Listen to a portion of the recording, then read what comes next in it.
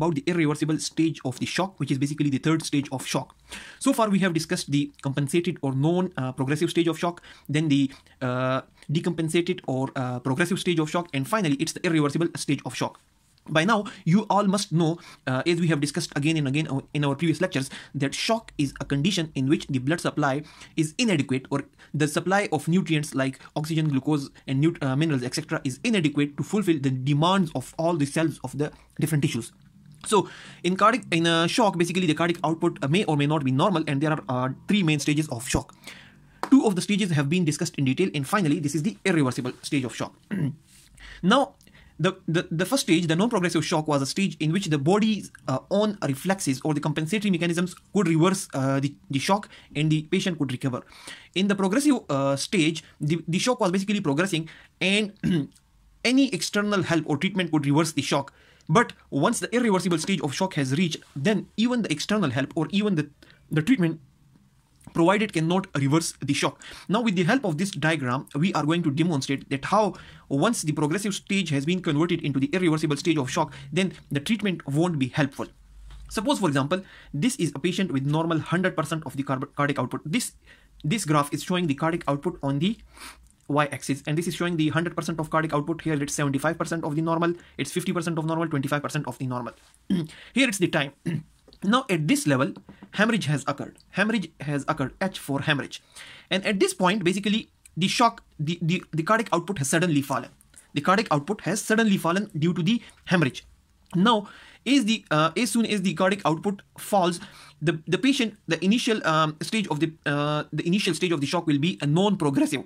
If the hemorrhage is small, it will not fall down. There will be not much fall in the cardiac output. There will be a small fall in cardiac output, and it will recover it on its own, or the body will recover it on its own.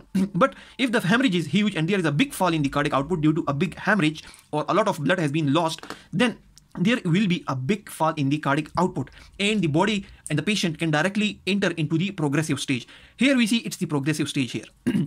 Here it's the progressive stage, and it is basically the patient is going into this progressive stage progressively, slowly and gradually with the passage of time. Now, at 30 minutes, the patient has entered this progressive stage and is in this progressive stage till around this time, around 60 minutes.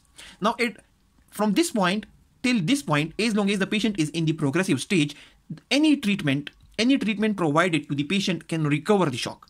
But once this point has been crossed, and the patient will enter the irreversible stage. The patient will enter the irreversible stage. Now, at this point onward, you can see the patient has basically entered the irreversible stage.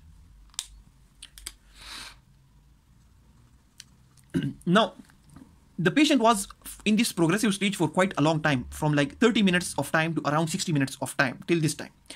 Now, here, because the shock was very big and no help was provided at this time, this slight increase in the cardiac output may be due to the compensatory processes, but they may not be sufficient, and the fall in cardiac output is so large and the shock is so big that they are unable to recover the patient. So the cardiac output has fallen once again, and here at this time it has entered the irreversible stage.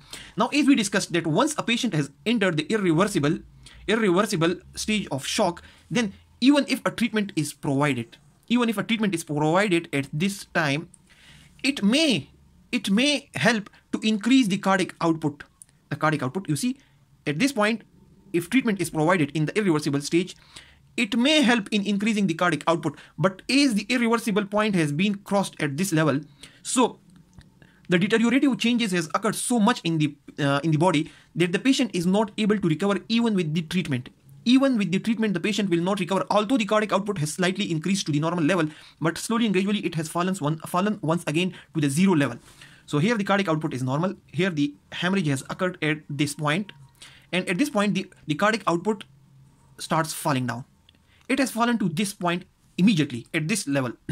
Now, as soon as the cardiac output has reached this level, the patient basically enters into the progressive shock. In this point, in this time, from 30 minutes till 60 minutes, within this duration, the patient is in the progressive stage of shock. The patient is in progressive stage of shock. Any treatment provided during this time may help to recover the patient. But once this point has been crossed and the irreversible, now this is basically the irreversible stage. This is the irreversible stage of shock. once the patient has entered this level, now the patient cannot recover and the cardiac output will go to zero. The cardiac output will become zero and the patient will die. But if sometimes even if treatment is given in the irreversible stage, and it may be able to recover this cardiac output to the normal level, but ultimately it will come down again to the zero level, and the patient may survive a bit longer time, like instead of dying at this point, the patient may die at this point, but ultimately the result will be the same. The mortality, there will be no effect on mortality. Now, why this thing occurs? Now, why the treatment provided in the irreversible stage is not helpful? And although it is bringing back the cardiac output to the normal from this point till this point, it is bringing, but it falls again because a lot of deteriorative changes has occurred in the muscle cells of the heart, for example.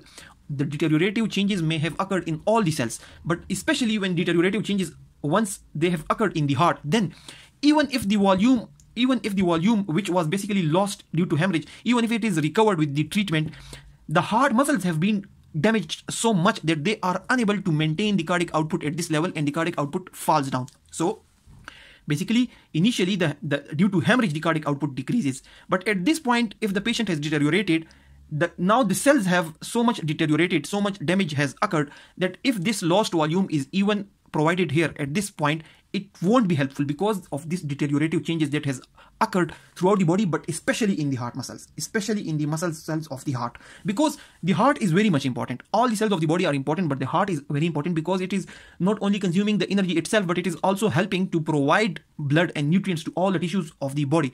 So if the muscle cells of the heart are damaged, then how are they going to pump, even if the treatment is provided, even if the blood is provided, if a transfusion is done?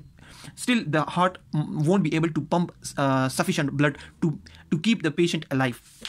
Now the second thing is that there is destructive enzymes released. There is release of destructive enzyme.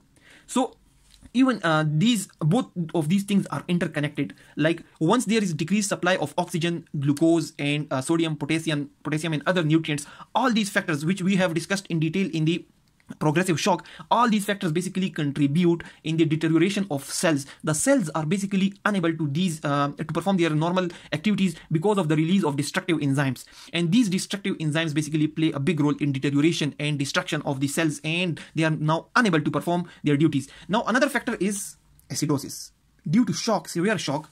Now if the patient remains in shock till this time and treatment is not provided in time, now this thing proves that if timely treatment is given at this point or this point before allowing, now the patient can recover very well. But if it is delayed till the irreversible stage, then treatment is useless. So why the treatment is useless? These are the factors which makes the treatment useless. The deteriorative changes that are occurring in the cells, some of them are due to the lack of glucose, some of them are due to the lack of oxygen, some of them are due to the release of enzymes. Some deteriorative changes are due to the acidosis, and these are the factors which we have discussed in detail in the progressive shock. Now with all these factors coming into play, with all these factors, the normal cardiac output can't reverse these changes. Now the cardiac output here is normal. At this point, the cardiac output is almost 100% of the normal.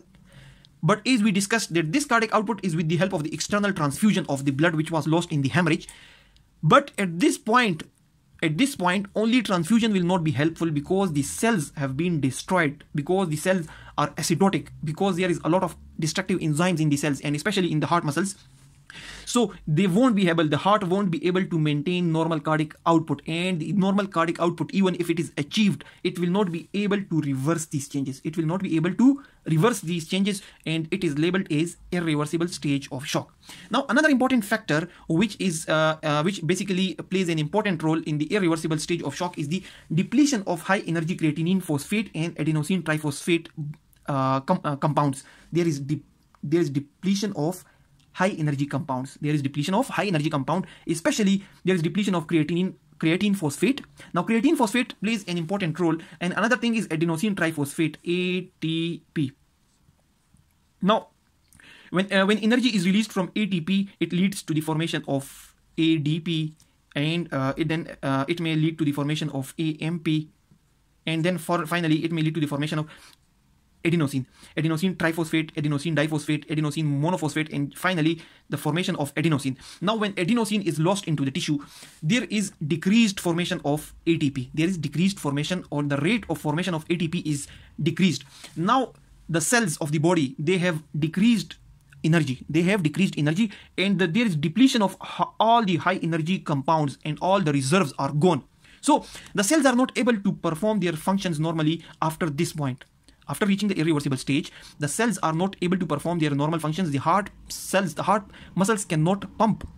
The heart cannot properly pump. The liver cannot properly detoxify the toxins. The lungs cannot properly function, and edema can occur. Similarly, the intestinal muscles cannot properly function. So there is loss of high energy compounds. So when there is no energy, the cells cannot function properly, and on top of that, there is release of enzymes, there is deterioration of cells, and there is acidosis. All these factors basically lead to the stage in which the shock become irreversible, even if the external help is provided. So to summarize, the shock has 3 stages. The first stage is basically the non-progressive, or just at the point of hemorrhage. If there is a small hemorrhage, then we will call it as a non-progressive shock, and it will recover on its own without treatment. Then the second stage is the progressive shock. In the progressive shock, there is the deterioration is going on, and the body is basically deteriorating, and it is going towards an irreversible stage. But if timely treatment is provided at this stage in the progressive shock, the patient can recover, the shock can be recovered. And finally, there is irreversible stage, in which even treatment will not be helpful. So that's all about irreversible shock. Thanks a lot for watching the video.